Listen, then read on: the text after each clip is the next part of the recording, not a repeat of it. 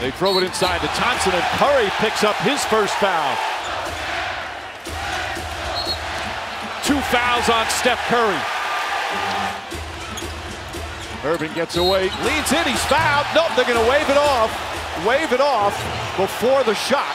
Now they'll still shoot free throws, but it's Steph Curry's 3rd foul. And again, that's after the struggles last time. Irving misses. Love on the follow, and he's fouled. And that looks like a foul on Steph Curry also. That would be number 4 on Curry. Kyrie Irving.